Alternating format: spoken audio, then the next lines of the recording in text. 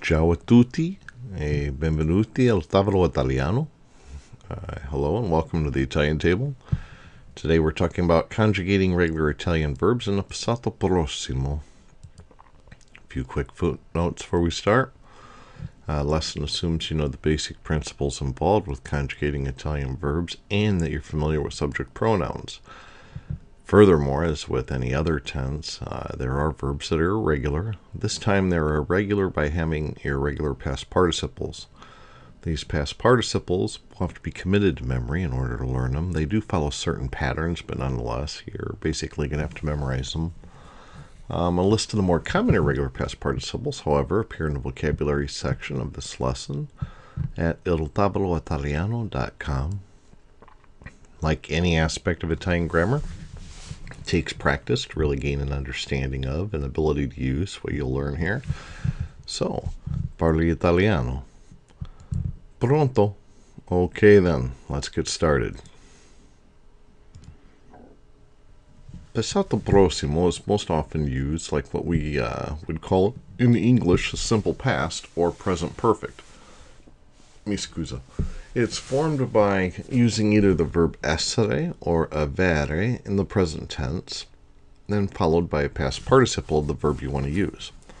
For example, if you wanted to say I ate, you would first conjugate avere in the present tense and then follow it with mangiato, the past participle of mangiare. With the subject pronoun included, it would look like this.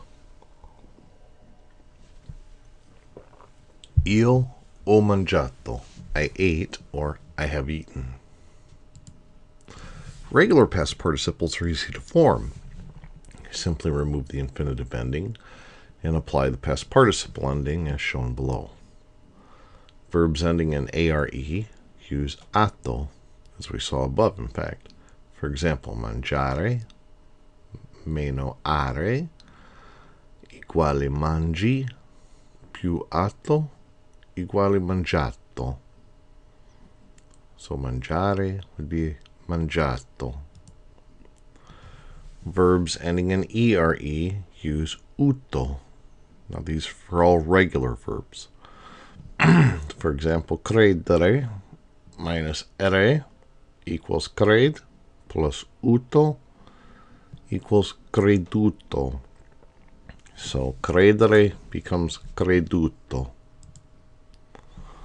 Verbs ending in ire use ito. Per esempio, finire meno ire uguale fin più ito uguale finito.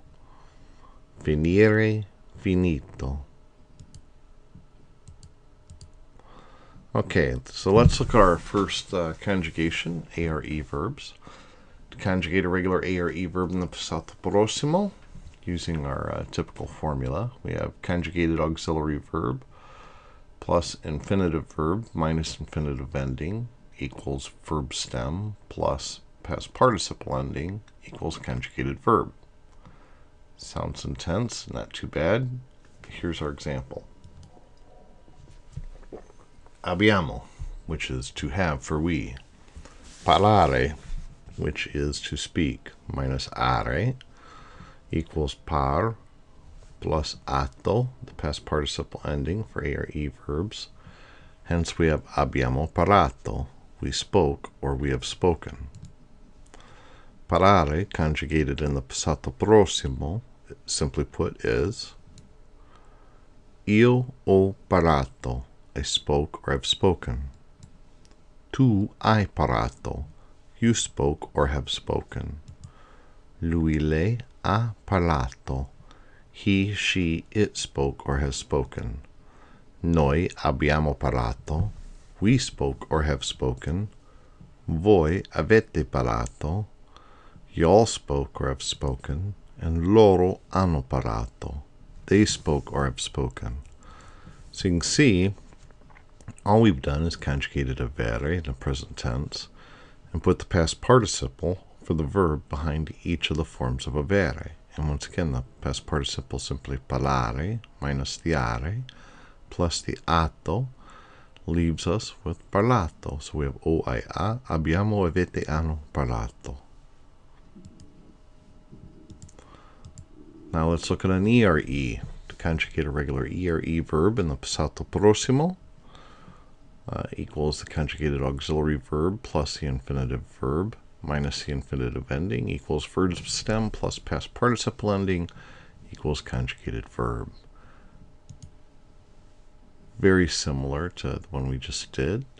We have abbiamo, to have for we, same as last time, but this time we're going to add credere, to believe, an ERE verb, minus ere equals cred, plus uto, the past participle ending for ERE verbs, regular ERE verbs, leaves us with creduto, so we have abbiamo creduto, we believe or we have believed. Credere, conjugated in the passato prossimo, simply put is io ho creduto, tu hai creduto, lui le ha creduto, noi abbiamo creduto, voi avete creduto, loro hanno creduto, which is I believed or have believed, you, he, she, we, all, and they believed or have believed. Once again, it's just avere conjugated in the present tense, credere minus ere plus uto, the past participle ending for regular ERE verbs. So we have oia, abbiamo, avete, hanno creduto. So you guessed it, the IREs follow the same basic pattern.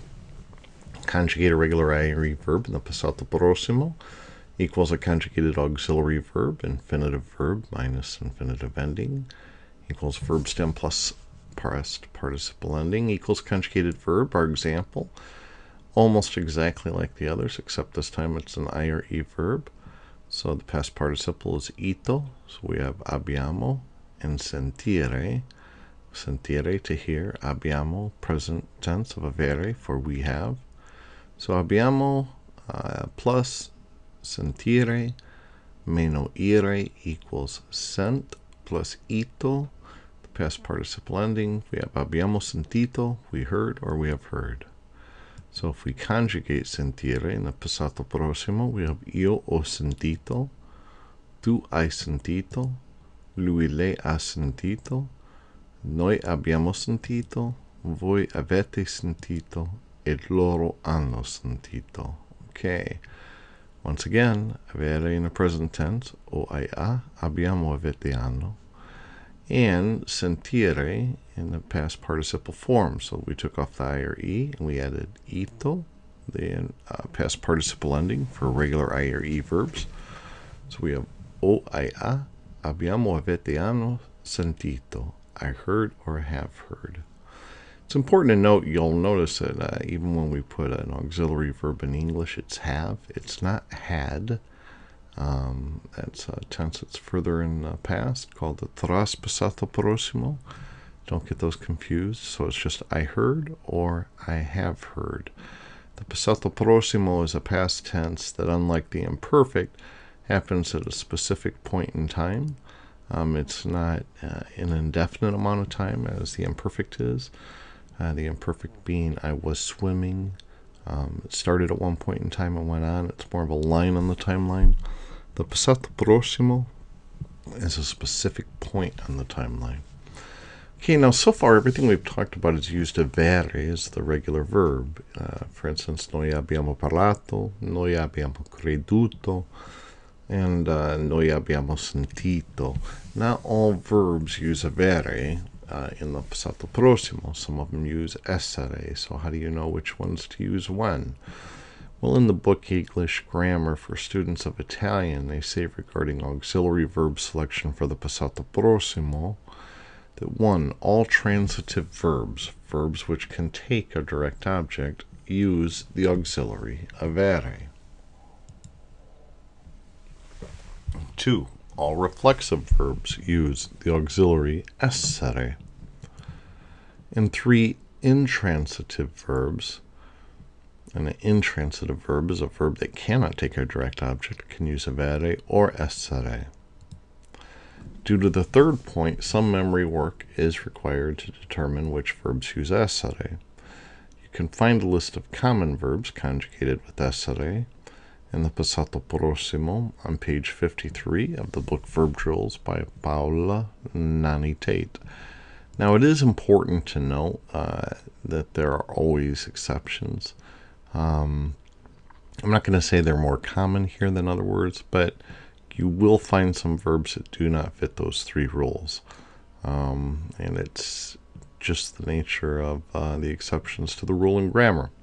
So it is something that you're going to have to memorize. It's not very many that are conjugated with essere, and chances are with use, as you speak Italian, you'll become more and more acquainted with those that do use essere.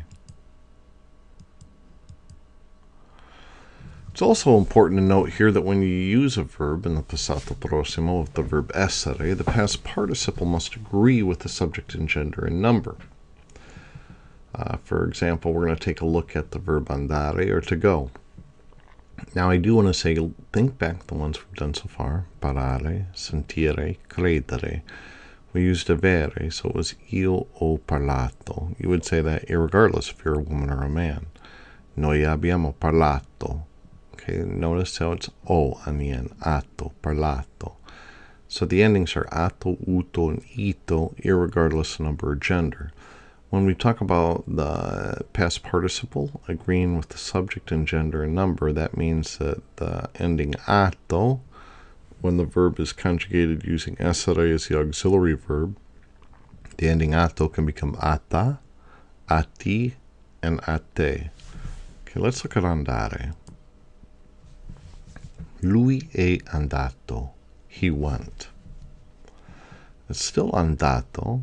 Because it ends with an O, because lui obviously is masculine and it's singular. Think back to when you were learning nouns. Bambino ends with an O, singular masculine. Bambina ends with an A, singular feminine. Bambini ends with an I, plural masculine. Bambine ends with an A, or English E, is feminine plural. Same thing here. Lui è andato. He went, masculine singular. And we use e because it's essere, third person singular. Or we have lei è andata, she went. You'll notice we changed the o to a because lui became lei. So now it's feminine singular. So we have lui è andato or lei è andata. In addition, now let's look at the plural. Gli uomini sono andati. So the O became E. The men went. Gli uomini sono andati. Or le donne sono andate. Le donne sono andate. The women went. So do you see the pattern? O, A, E, E. We're just making the past participle agree with the subject when conjugated with essere, as these are. Remember, essere is sono, sei, e, siamo, siate, sono.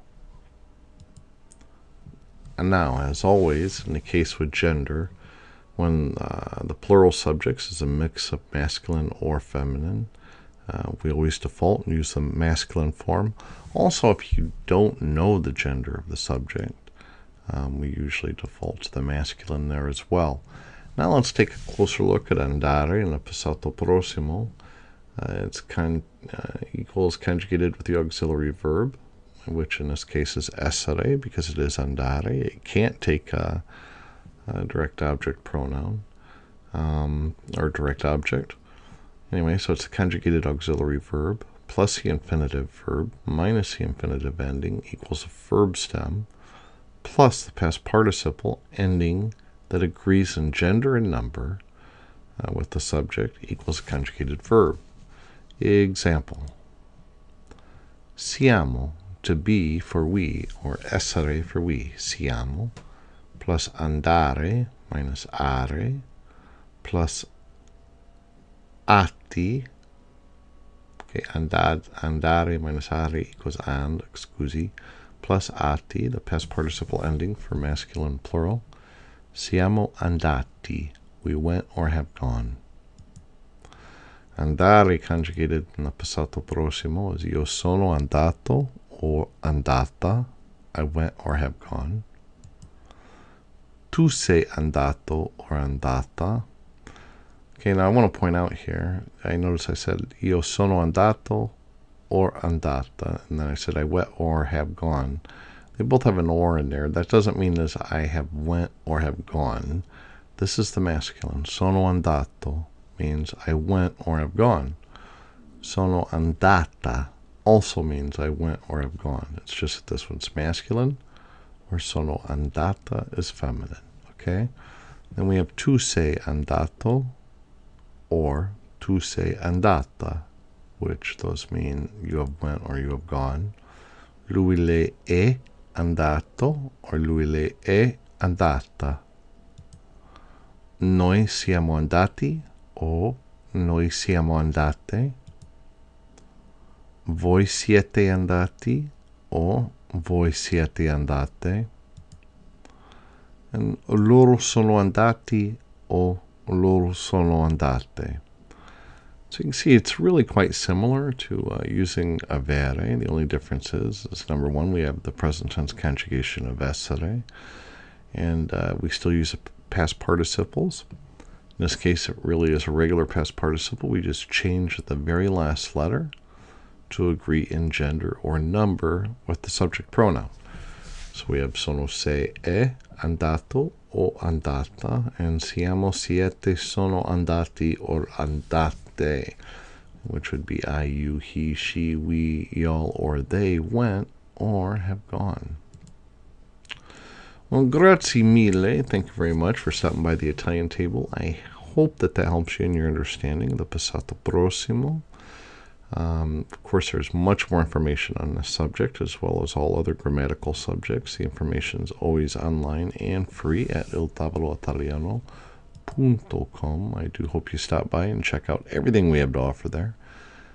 More videos, downloadable podcasts, printable crossword puzzles, photos of Italy, and news on what's going on, just a wide variety of things. So we invite you to come out to tavoloitaliano.com, and remember, practice makes perfect. So parlo italiano.